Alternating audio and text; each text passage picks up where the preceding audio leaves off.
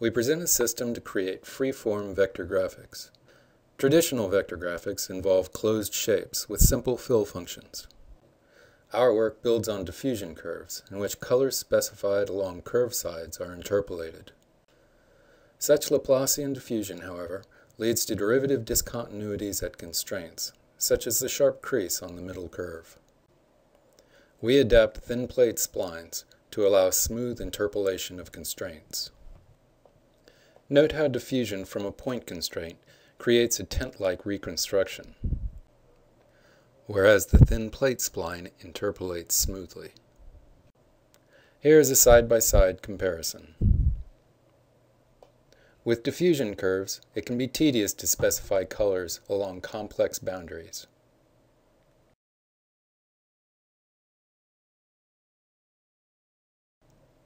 Thin plate interpolation of sparse points smoothly fills arbitrary shapes.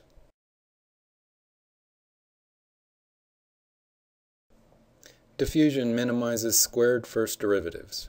In 1D, the solution is piecewise linear. A diffusion curve with two identical colors leads to a derivative discontinuity. At an outermost constraint, the function doesn't extrapolate. A thin plate spline minimizes an objective based on second derivatives. The reconstruction passes smoothly through specified values and extrapolates naturally. Derivatives can also be constrained, and the solution adapts accordingly. The discretized least squares objective has terms that correspond to pixel neighborhoods. In the absence of features, the solution is biharmonic, satisfying this kernel. Tears and creases adjust penalty terms that straddle the curves. Tears remove second derivative kernels. For creases, Terzopoulos adds axis-aligned first derivative kernels. However, a diagonal curve links together distant pixels.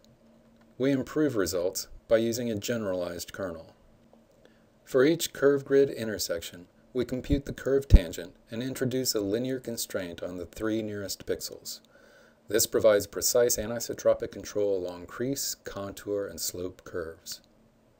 Here are some examples of interactive editing. We start with some scattered colors and now draw a value curve. Drawing a tear curve breaks continuity.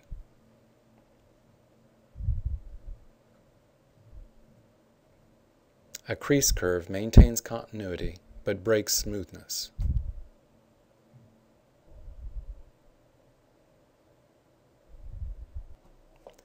In this example, the user first sketched tear curves and now draws sparse point constraints to define smoothly varying fill functions.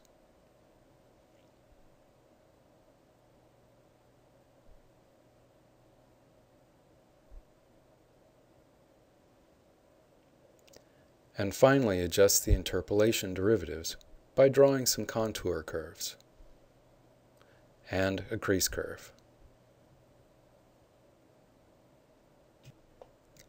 Here, the user fine-tunes shading by editing a contour curve. In this example, the user draws a set of slope value curves.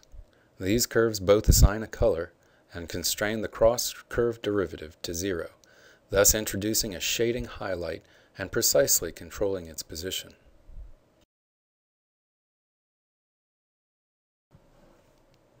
We do the same here to adjust the apparent shape. To fine-tune this terrain, the user draws a slope curve to form a gully, a crease value curve to form a flat lake with sharp sides, and a tear curve to form a cliff.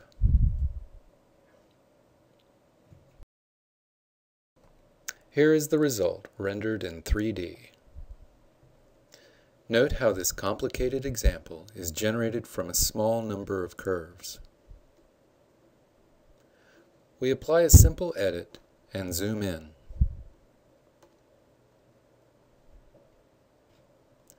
Here, the user first draws a value curve to simulate lighting near the silhouette.